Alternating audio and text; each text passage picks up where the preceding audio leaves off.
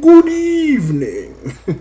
What's going on, everybody? Showed up the king, the one and only, and I'm here to bring you my review for The Walking Dead Season 3, Episode 6.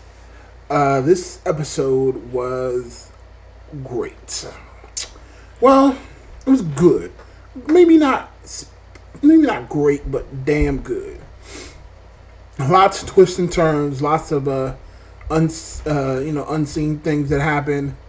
Andrea is a hoe, and Michonne is a badass. Let's jump into this review slash recap because it's cold as shit down here, and I am ready to go to bed. Nah, I'm just joking. This episode starts off on a hunting trip, and it's obvious the governor is trying to clean up his loose ends, namely Michonne. She, I guess, like they said, no one leaves the compound.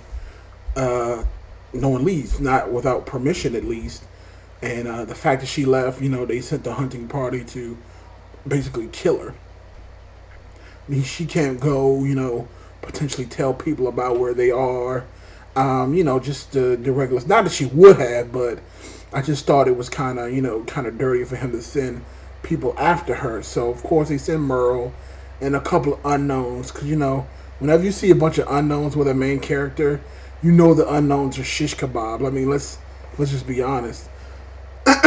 So they're hunting down Michonne, and they come across some walker bodies, and it was so funny that the walker bodies were all chopped up and in a shape that says "Go home."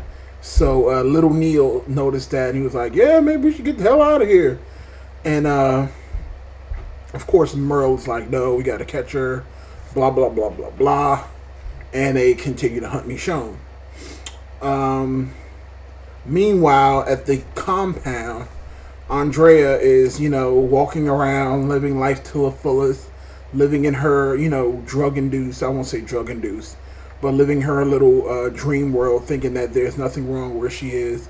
She's as happy can be, and she wants to do more. She wants to give back to the community. So she asked the governor if she can be put on bridge duty, I think it was called.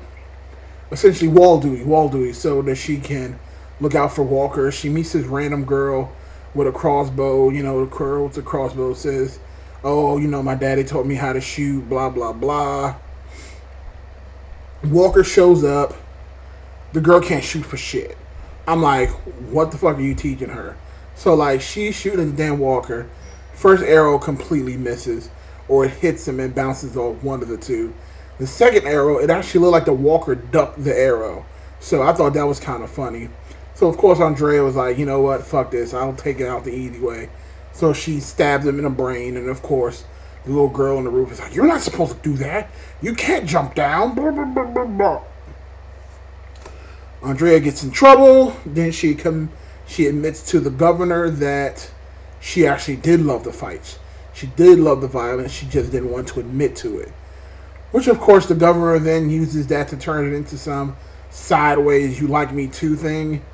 And then they instantly fall in love with each other. Yeah, I know, it's ridiculous. But I want to just get that part out of the way, because that was probably the most annoying part of the episode. Their whole love thing that they got going on. Um, Back at the prison, I would probably say the second biggest storyline this episode was with Rick. Rick received a phone call, as you guys know, last episode, and we find out who's on the other end. It's some girl talking about she has a safe place to go. Rick is begging her and pleading with her, "Please, I have a group, I have a son, I have a baby, just trying to convince the person on the other line, hey, we're not bad people, we can come there and we'll be safe." The person on the phone says, "Fine, I'll talk to the person in charge and we'll get back to you." Rick is crying. He's just basically, losing his shit. Uh, there's a couple more episodes, there's scenes with the whole, phone call thing. Uh, to make a long story short, it was all in Rick's head. The nigga's crazy. He's crazier than cat shit, as I like to say. Uh, this was all in his head. The last voice towards the end of the episode was Lori's voice. And again, a lot of people don't realize that this actually was a scene taken straight from the comics, because this exact same thing happens in the comics, where he gets a phone call and the voice on the other line is Lori. So I actually kind of like how they kind of did that. They kept it in from the comic. Again, I don't read all the comics, so I don't have all the information on how they differ. I just read bits and pieces of the comic because I wanted to see how the prison situation differ from it did now, which is greatly, which is good. I won't get into any more detail than that. One other huge thing of note, the group, Carl, the new black guy, we're going to call him T-Dog 2. I'm going to call him T-Dog 2. Carl, T-Dog 2, they're all walking around trying to, clean up the rest of the fairgrounds, clean up the rest of the prison, make sure there are no more walkers going around. And they walk past this, I guess, prison door, and there's a little faint, pushing on the door.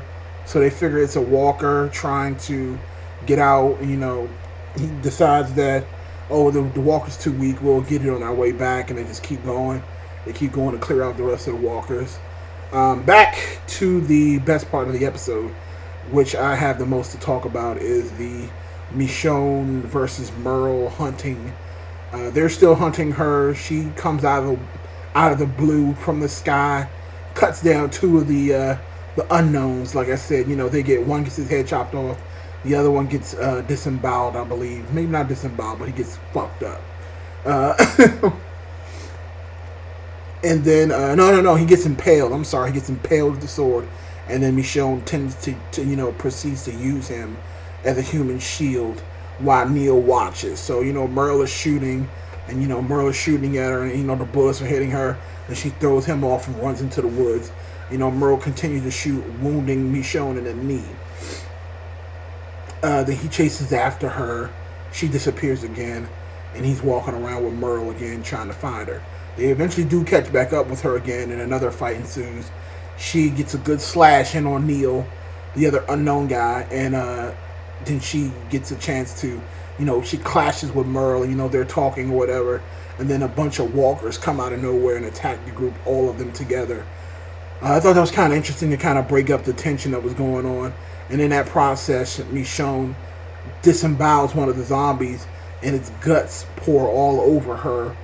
And, she actually gets it in her mouth and on her chest, and it was disgusting. Now, I guess in The Walking Dead, you can't get turned by their fluids. So I guess saliva doesn't have anything to do with it, or their bodily fluid, because it clearly got in her mouth. So I don't know how she didn't turn, but I guess it has to be from an actual bite or scratch. It can't be from just like their guts getting on you, or, well, not even necessarily getting on you, but getting in your mouth, or, how it is in 28 Days Later, which is fine. No big deal there. One of the things I wanted to talk about, after that encounter, Michonne gets away again, and Merle has the idea, you know what, this chick is dangerous, I'm not about to die, let's go back. Then Neil, the guy who I told you guys before, who had an epiphany, decides that now he wants to have a backbone and wants to go keep looking for her. Merle is like, no, we're going back. Fuck her, she's dead. Anyway, she's in the red zone.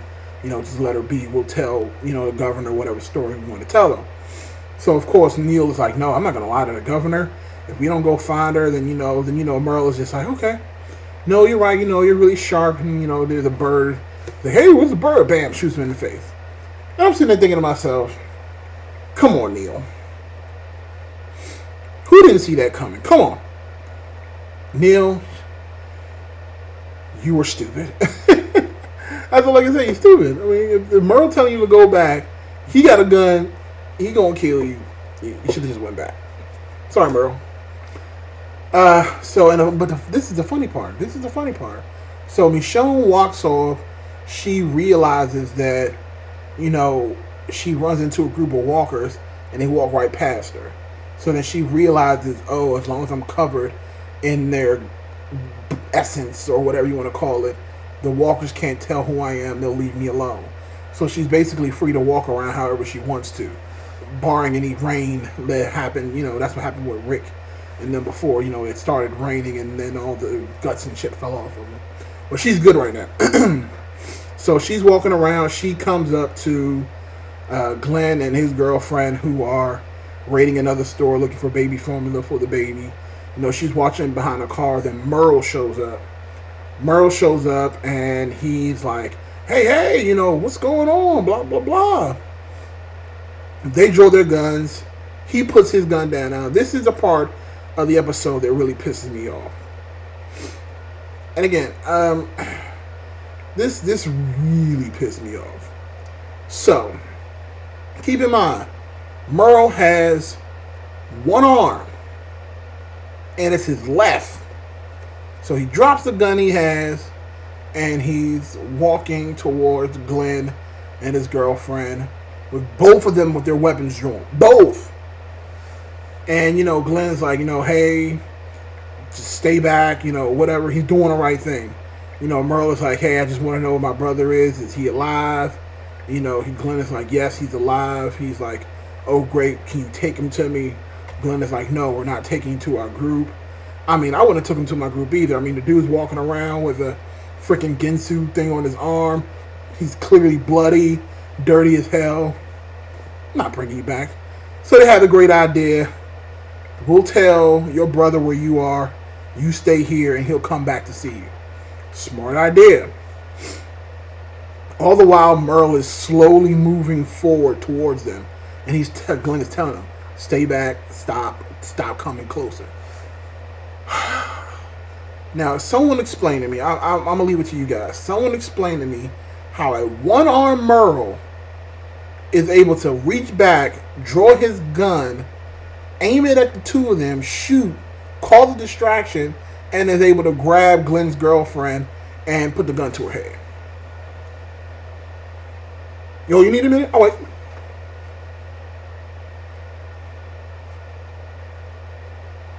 Yeah, it makes no sense, right? Makes no sense. I'm like, you got two people with loaded weapons pointed at you at point blank range. How does Merle, with one arm, draw his gun, shoot at you guys, then get the drop on your girlfriend before you can even bat an eye? It's just the craziest shit ever. It's the dumbest shit ever. I mean, like I said, to me, it didn't ruin the episode for me. That just really pissed me off. And I'm entitled to that. That really pissed me off because I don't understand in what world could he not just get shot by at least one of them. I'm like, you ain't gonna shoot, and then especially if I see you miss, I'm gonna shoot you. I'm like, this is plain as day. It's like as soon as he shot, they both darted out of the way. Like, I'm like, you guys are used to shooting walkers at the drop of a hat, and you can't kill a one-armed Merle? I'm like, come on, son. So of course, Merle kidnaps Glenn's girlfriend, makes Glenn get in the car and drive them back to the compound, and of course, that's gonna be special. But in the meantime, Michonne is back, and she had been watching the whole thing transpire. Now, what I wanted to see, this is what I wanted to see. What I wanted to see is for Michonne to step out from behind the car and be like, hey, he's lying to you. He's trying to kill me. Don't trust him. Something. But at this point in time, I mean, hell, the way it was looking, or Merle could have easily just took all three of them on at the same time and then still would have ended up with the same result. So apparently Merle is a god. Who knew? Overall, like I said, the episode was fantastic. The only other tidbits that need to be talked about, like I said, Andrea's a hoe. She went from being on wall duty to talking to the governor about, liking him liking her, to them kissing and drinking scotch, then to having sex.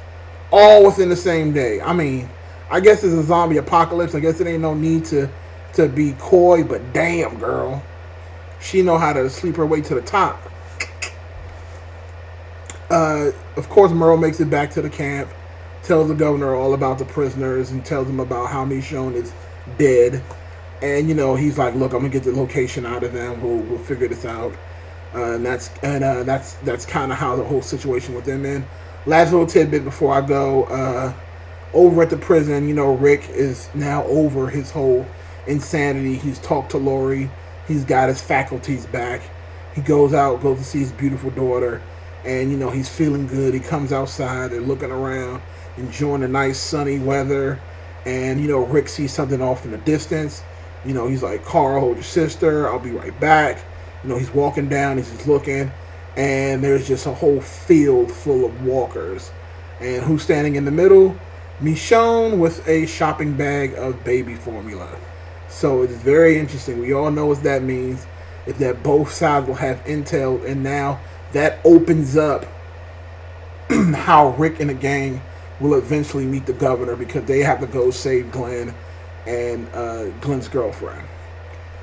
Yeah, it should be very interesting.